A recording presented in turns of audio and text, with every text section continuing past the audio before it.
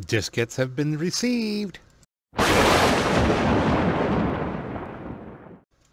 As you see above, there's a nice little letter from the client from Wisconsin. Don't think they were quite 40 years old. 30, yes, because my daughter was born in 1993, and this has got a date of 1994, but that took us back to the days of XP.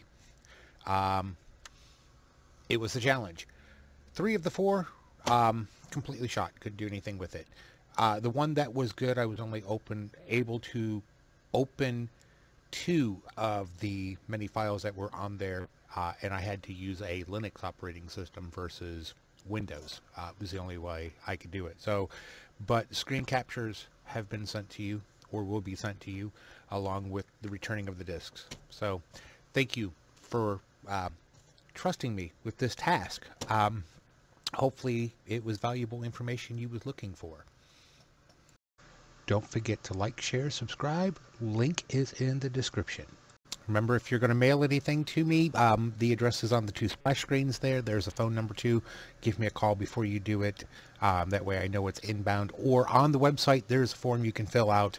I can do data recovery. Of course, this is getting harder and harder to do. You could do regular traditional hard drives. I can do the IDEs and the SATA hard drives.